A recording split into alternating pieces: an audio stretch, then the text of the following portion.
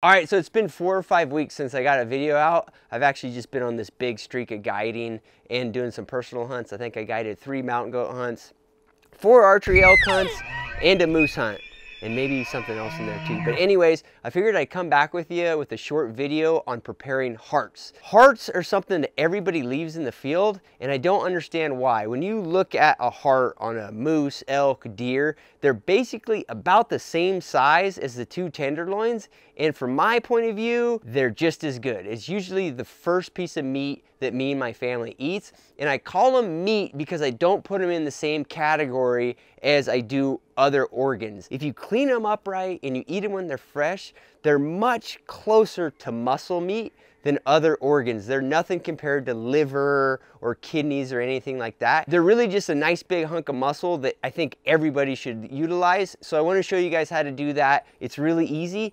To be honest, they're just as easy to prep as a backstrap or a tenderloin.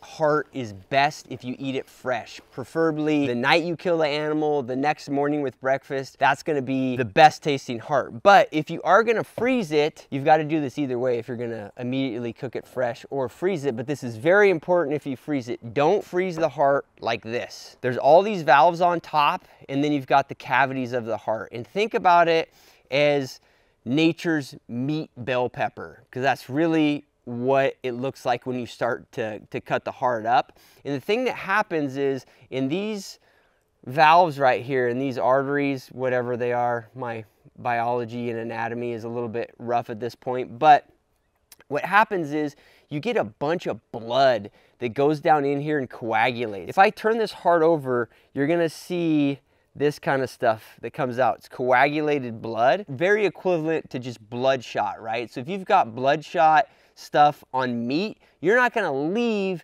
that bloodshot coagulated material on the meat because it'll impregnate the meat with a bad taste. That's the first thing you see butchers cut off the meat and get rid of, is that stuff, all that bloodshot stuff. Well, these hearts are full of it in these cavities, just the nature of the heart, right? So if you're gonna freeze it, you have to get rid of that. And then obviously if you're gonna eat it fresh, you need to get rid of that too. So that's the first stage. What I generally will do, just take a fillet knife. A shorter fillet knife is a little handier. I'll just go to the top of the heart here, basically where the this kind of rind of fat is.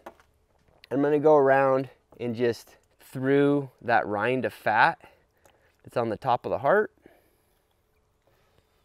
and just cut off all these valves. Basically, you chop the top of the heart off, right? All those valves and everything. You look down in here, you've got coagulated material in here. The best way to deal with that is to wash it out. So that's what we're gonna do now. We're gonna run this to the sink and wash this out, get it cleaned up, and then I'll show you the next part of the process.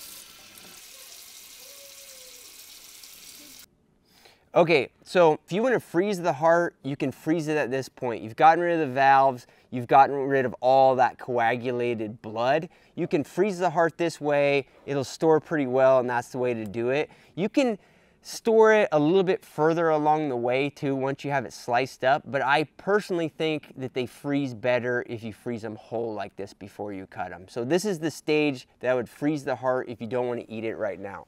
The next stage, if we're going to eat the heart fresh, is to get rid of all this tallow, fat, whatever you want to call it. This is where a fillet knife is very handy, and I like to do this before I split the heart.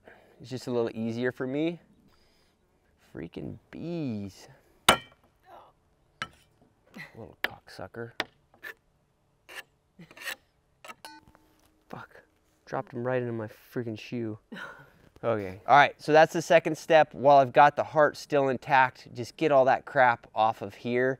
Not crap, the fat tallow that borders the top of the heart. Now I'm gonna split the heart just like a bell pepper and show you the next stage. All right, so you've got 2 big cavities, this one and this one. You can see here, you can split it. So what I like to do is I like to just go in here and fillet into the cavities. And what we're trying to do is like the concept of a bell pepper, right? Like when you split a bell pepper and you get it flat, that's the same idea that I do with the heart.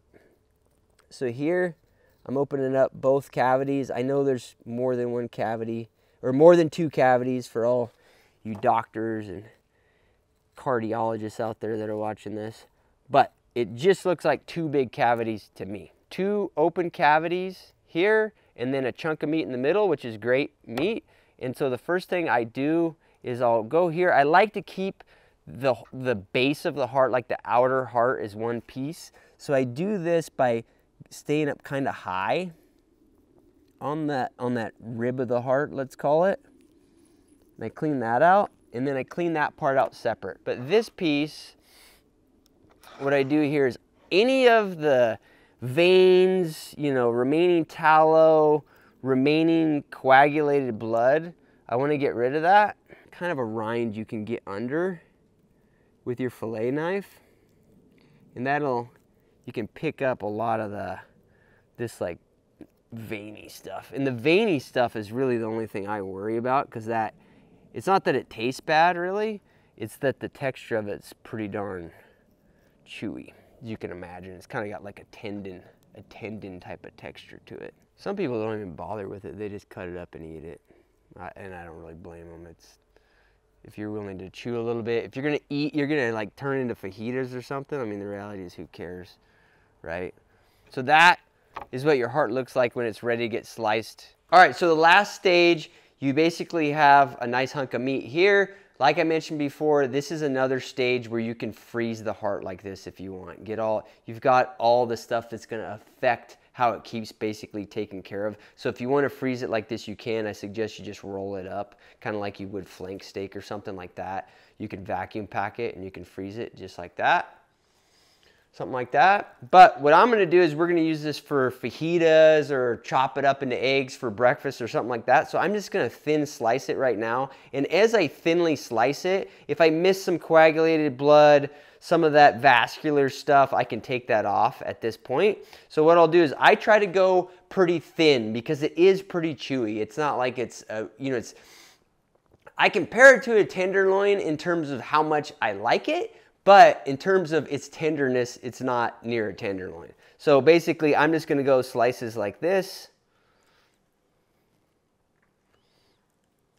You know, slices like that right here would be like fajita level slices is how I would describe it.